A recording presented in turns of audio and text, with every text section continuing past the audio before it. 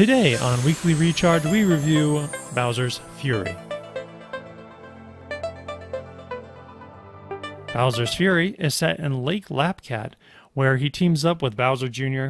to help his dad, Bowser, just chill out. And that's the story of Bowser's Fury. Does Bowser chill out? Does Mario defeat Bowser? I guess you'll have to see.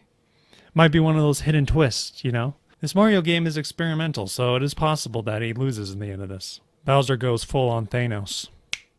Bye-bye, Mario. Bye-bye.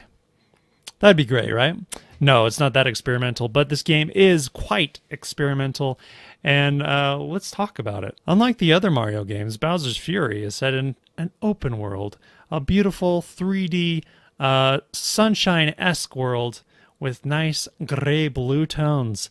This game is gorgeous to look at. I like the tone of it. Lots of cool bluish gray tones for an island setting. In the distance, you always have the looming threat, which is Bowser himself in a giant Godzilla-like form, ready to wreak havoc and just ruin your day by making the gameplay just that much harder. The scale is just breathtaking. Bowser is ginormous, and it really shows. A lot of games, when they do big and epic looking things, the scale is the one thing they usually don't pull off quite as well. But Bowser here is looming. He's a giant threat. There is some great use of scale in this game. I love how Bowser looks in this game. The Godzilla Bowser is my favorite iteration of Bowser of all time. There has been word of stuttering and slowdown in this game, especially in handheld mode. I have personally played it only on handheld mode, and I haven't seen too much slowdown that actually affected my gameplay. There is, of course, some slowdown. If you are a person that counts frames, maybe it will affect you, but for a normal homeboy like myself who doesn't care about the frame counting, no, it's not dropping off in such a way that it's bugging me, especially for what they're pulling off. And for me, it runs very well on the Switch, all things considered. And even then, it doesn't hurt gameplay. So the slowdown, not a big deal. What's also different about this game is the movement set. Mario's movements are a little more stiff, a little more like the original 2D Mario games. Very much so like 3D World, essentially because that's what this game is packed in with and where the inspirations come from, as you can see by all the cat themes. You got your cat fire-breathing plants, you got your evil floating fiery cats, all kinds of cats for you. All kinds of cats. In all the other 3D Mario games, you have a punch button or a kick button.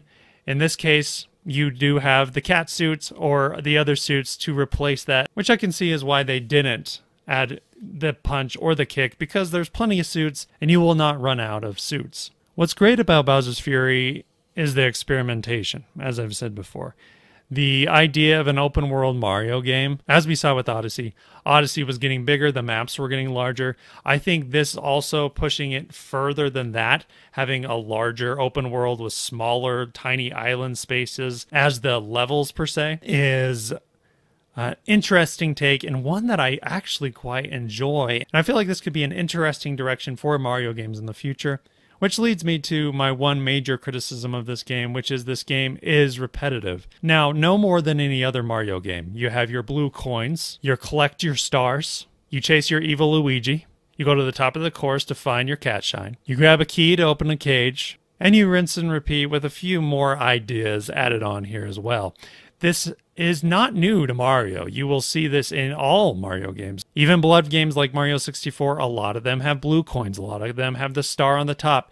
A lot of the games are essentially doing the same thing over and over again on each level, but the facade that was once there, because each level used to be segmented and separated, is now fully in view, as the open world makes the Mario game seem more repetitive, because each new island holds very similar goals, making it feel a lot more like a Ubisoft open world game, Assassin's Creed, what have you. You get to see in full view that Mario this whole time has been repeating the same objectives over and over again for 35 plus years. Now, this isn't a horrible thing. It's just something that I've noticed. The repetitiveness of this game is at least very much enjoyable. The things that you are doing are the same, but the courses make it so those same objectives are a little bit different.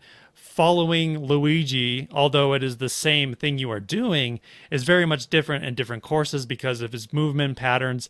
And same with finding stars and other things like that. Blue coins, races, all those things are going to be a little bit different because they're different courses. And that kind of helps it out, makes the repetitiveness feel fun and enjoyable. Yes, it is repetitive, but it's fun repetitiveness. It's not boring in any way, at least to me. I enjoyed it the whole time through, especially since this game is only 3 to 6 hours long. It does not overstay its welcome, which is nice. I kind of like that it's a short experience for me.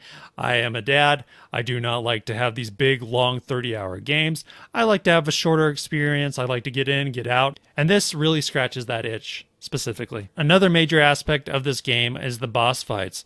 Bowser's boss fights, the Giga Bowser against the Giga Cat Mario, is an epic boss fight and one of the better Mario boss fights. I really enjoy them. Yes, they are repetitive, but again, so is every Bowser fight. It has been this way since the beginning. Bowser starts off with a simple moveset. His moveset grows, and he gets a little bit harder each time.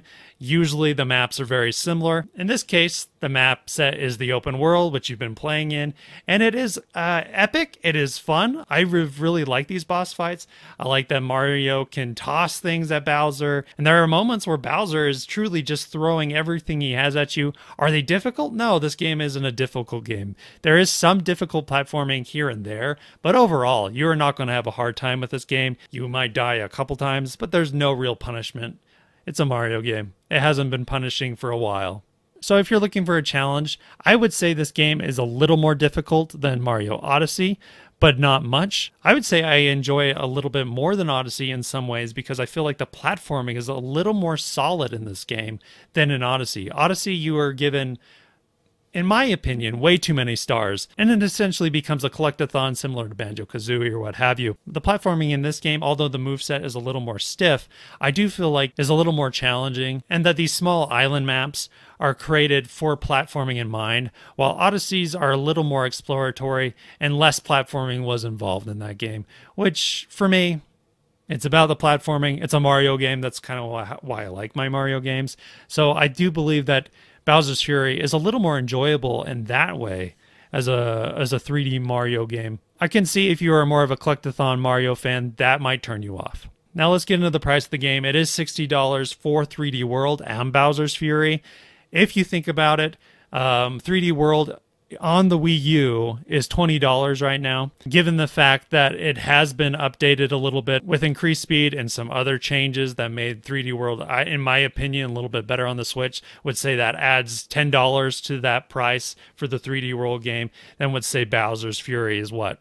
$30 then. And if you put it that way, I do think Bowser's Fury is worth the price of admission. Again, you do have to pay the full price. So if you do not like 3D World at all, I realize then in that case, you are paying $60 for Bowser's Fury. I do not know if it is worth $60, essentially because the length of the game is probably not worth the price. But I do think it is worth $30. And me personally, I think 3D World is a 9. I do love 3D World very much. I do think it has aged poorly in camera controls just a little bit. Mario is a little difficult to control, especially when bouncing on Goombas and what have you. I feel like the camera is not horrible. It just isn't the best Mario has been. You especially feel that when you're playing Mario in this 3D space. It's much easier to attack enemies and move Mario within this world than it is in 3D world. So I feel like the movement is better displayed in a 3D space than it is in this 2D, 3D space. So I would knock 3D World for the camera. Other than that, 3D World is a nearly perfect game for me. I think the bite-sized nature of that game, especially the worlds being smaller, is perfect for the Switch, especially if you're a fan of handheld mode. So overall, if I were to score 3D World together, with Bowser's Fury, I would give this a 9.25. I believe this game is one of the best Mario experiences, and in my personal opinion, the best 3D Mario game on the Switch.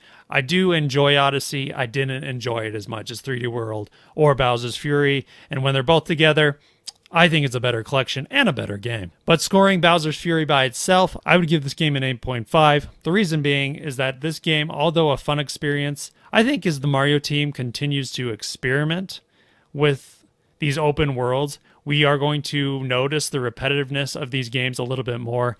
And with that, I would like to see new experiences created, and not rely on old standbys like blue coins, chasing Luigi, racing, and so forth. I feel like we need some new gameplay loops and have more variety in our Mario games. And if they continue on with these bigger courses like this one, I do hope that they do look into that, because I do feel like the games will suffer as time goes on. And again, the facade will start to lose its luster, I think. So for me, Bowser's Fury, 8.5.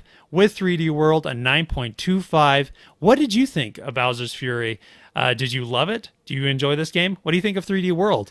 Are you surprised that it's so good, or do you think it's worse than you remembered it? And if you're looking for more reviews, please look out for our review of Bravely Default 2, which will be coming in the next few weeks. Everyone, thanks for watching. Please leave your comments down below, like, subscribe, and we will see you later. Bye.